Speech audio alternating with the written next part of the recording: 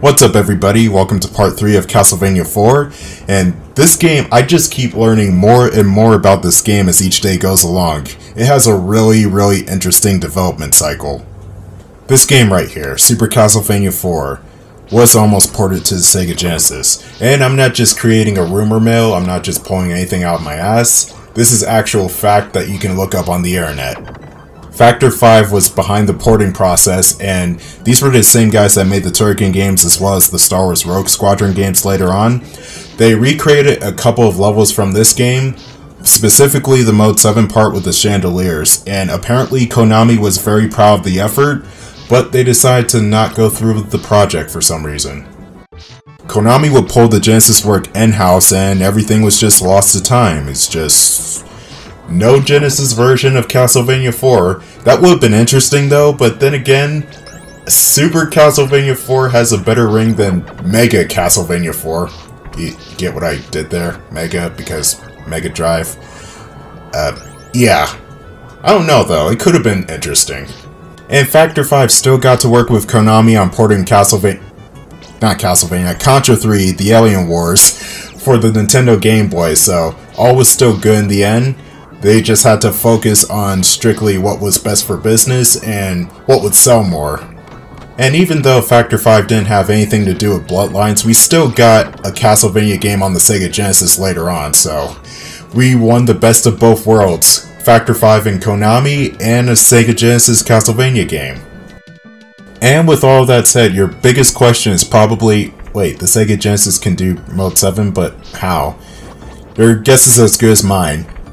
For this section, I just like to skip everything. I just jump down the stairs. There's no real bottomless pits in that area unless you just fall through the stairs at the very bottom, but why would you do that?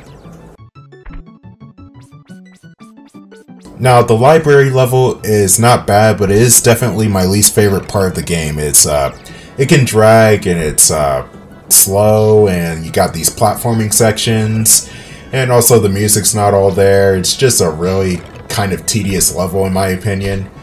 But I will say, the next two levels are grade A Castlevania 4 awesomeness. Those portraits in the background. Portraits of Ruin. I mean, what? They grab onto you unless you destroy the arm. Once you destroy the arm, they just kind of make this gloomy face and they're not a problem anymore. And these Axe Knights return from the ballroom. You just hit them 4 times and they're dead. They just do their usual shtick. They're not that menacing, honestly. Not in this game, at least. And you got the spikes here. But these aren't the low-hanging spikes. You don't have to worry about these unless you jump into the spikes like an idiot. But once you get to the low-hanging spikes, that's when you have to actively press and hold down in order to not stab your head into the spikes.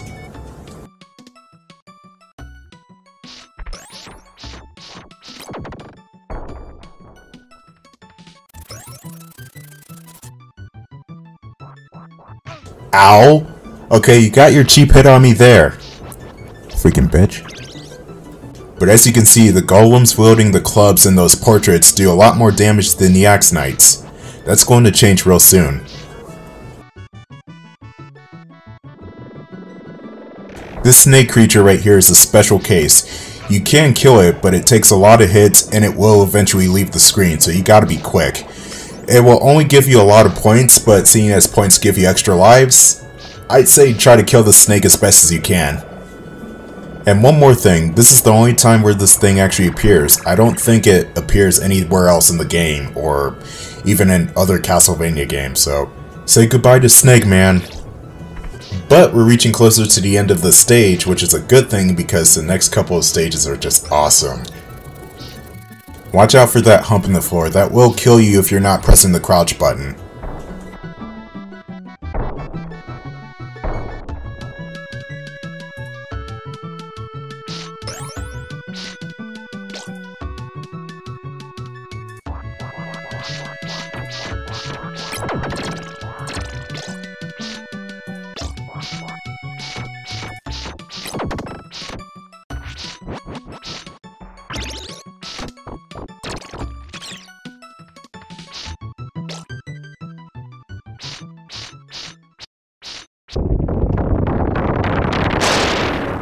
This is a really cool boss right here. It's one of those fights where the boss will lose more weapons the more you hit him. This guy throws his axe in a similar way the other axe armors do, except his axe is larger than theirs. Make of that what you will. Dirty minds. And once his axe is destroyed, he'll just pull out his sword and start slashing at you. It's nothing too convoluted.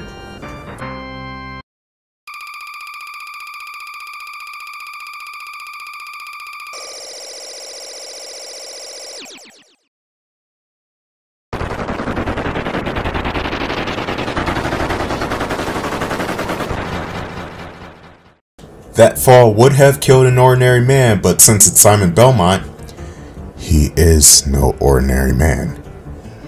Now it's time for my favorite part of the game, along with my other favorite parts of the game. It's the torture chamber. Now in the American version of this level, there will be green acid that will flow through the chambers, but here in the Japanese version, everything is red, like it's blood. And the red stuff still hurts you if you fall into it, so be careful.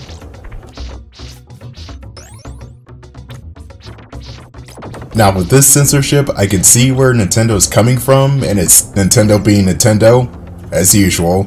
But then again, you are allowing a game about a vampire and vampire killers onto your system, so why not just allow a little bit of blood?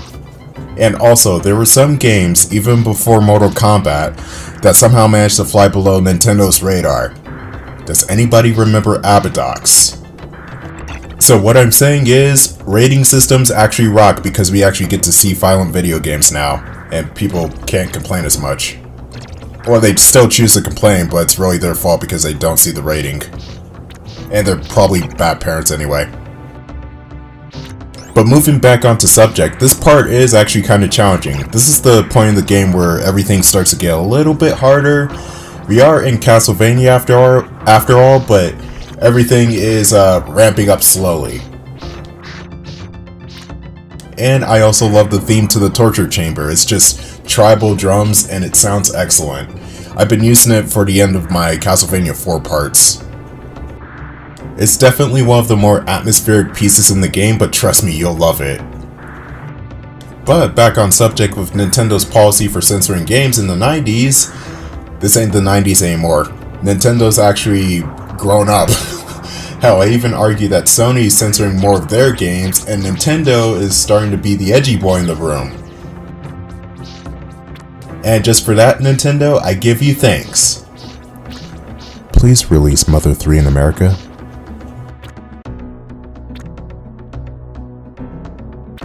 If you fall in the blood, you will not die instantly, but your health will drain rather quickly. Just keep jumping in and out of the blood until you make it to dry land. But there will be a part coming up that if you jump into the blood, the platform will be too high, and therefore, you can't get back out. It's basically the Mystic Cave Spike Pit, except nowhere near as egregious, and you also start at the beginning of the screen instead of the beginning of the level. Damn it, Mystic Cave! Be careful of this staircase section right here. There are floating spikes and they are one-hit kills.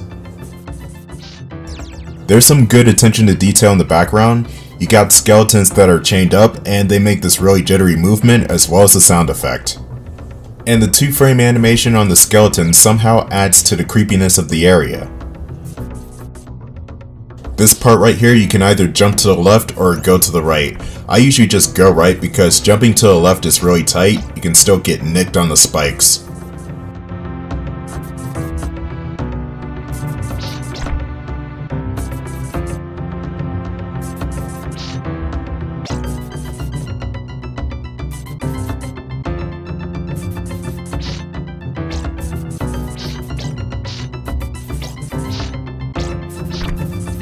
Oh, I can't believe I'm actually bringing this up in part 3 of Castlevania 4. Wow, I'm late.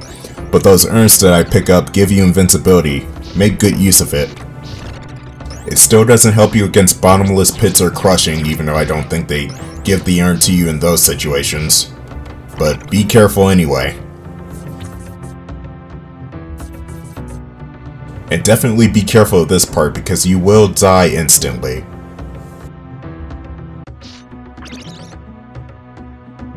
This is gonna take a while. Simon duck walks pretty slow. The armor weighs 200 pounds and shit. Simon, get some better fucking armor.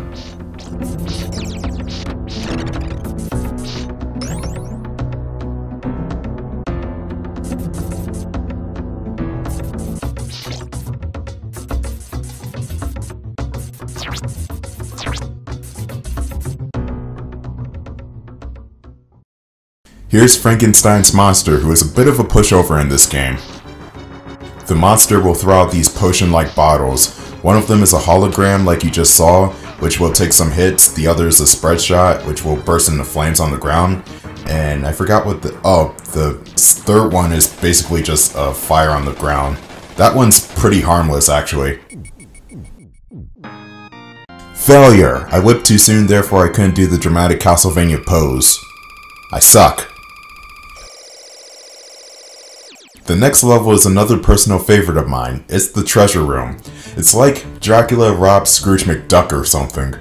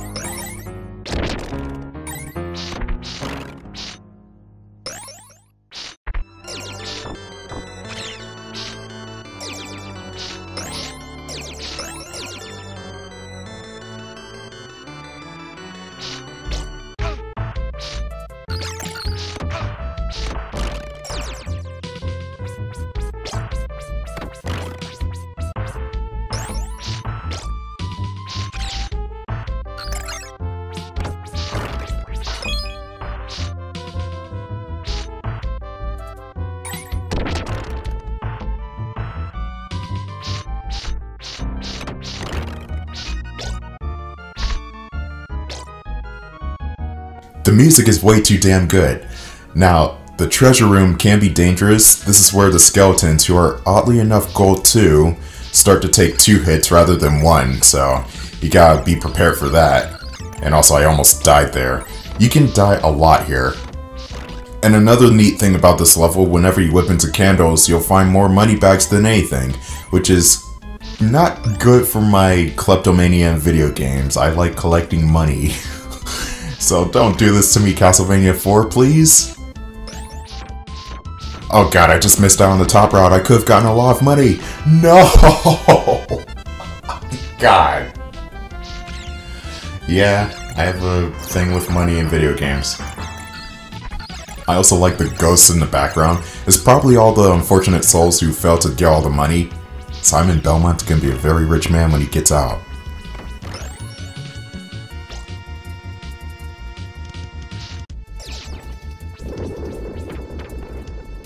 Oh great, vacuum holes. I hate vacuum holes in video games. Luckily you could just skip over it. See? Not a problem. I didn't mean to pick up the stopwatch. God damn it. The pocket watch stops time as per usual in Castlevania games, but it cannot be double or triple.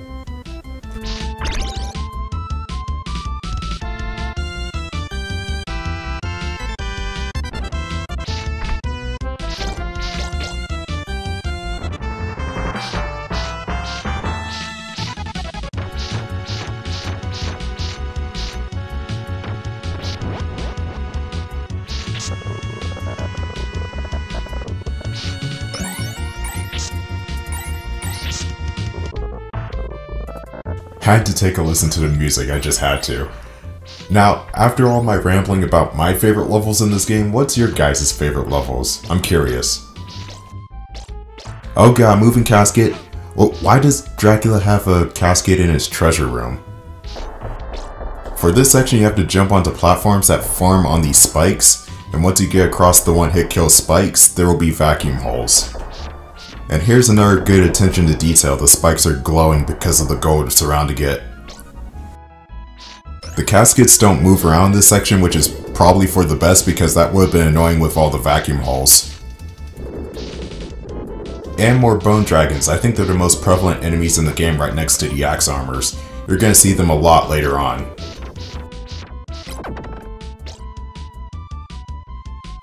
This section right here can be troublesome because just like in Castlevania 3, if you jump down to a platform that's off screen, technically you will die because it doesn't exist anymore.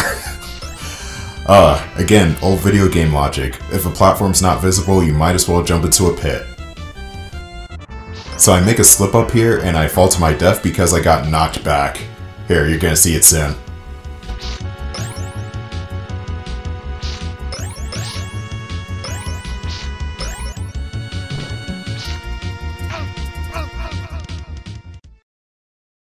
That was my fault for going to the right instead of going to the left. If you go to the left, you'll have a more safer means of fighting the bone dragon.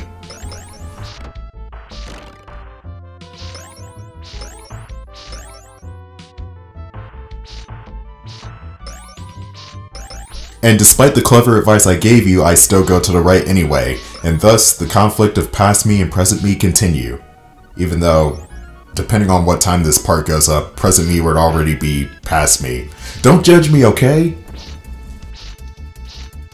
But there is a way to get this dragon from behind. You just have to be really precise and also be careful not to fall into the pit because you have to be on the edge of this platform.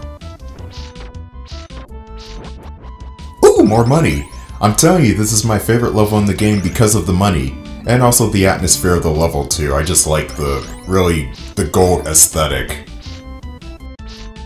You just keep making your way up the stairs and you'll eventually come across the boss of this level, which is a bat made out of gold. Which is actually a really fun boss fight. And traffic's a bitch. I'm not sure if you heard that, but there was a whole bunch of cars just passing by the front of my apartment. So bear with the noise, or actually I could just cut the audio off for a second. Hold on. There we go. Now that's better. Like 10 minutes later. Yeah. I'm telling you, traffic.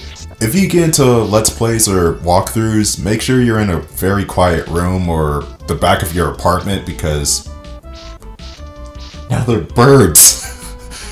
One thing leads to another. Another 10 minutes later, and also be sure to get some sort of noise reducer / pop reducer for your mic because whenever you make a P or an S sound, those speech mannerisms tend to make a staticky effect on your mic, which can be annoying to listen to. And somehow I haven't done that yet. But I don't know why I'm giving you tips on how to do a Let's Play, even though I'm not really that good at doing Let's Plays myself. I am an amateur at best. Look at my sub count. But anyway, I'm not even on the subject of this boss. This guy is pretty fun to fight. Whenever you hit him, he splits up into 4 shrapnel pieces, which can hit you, and it does very little damage, so it's not even that big a deal. And once he gets to half health, he'll split into 3 other bats, which will also shoot out 4 shrapnel pieces when you hit them. Be careful of those.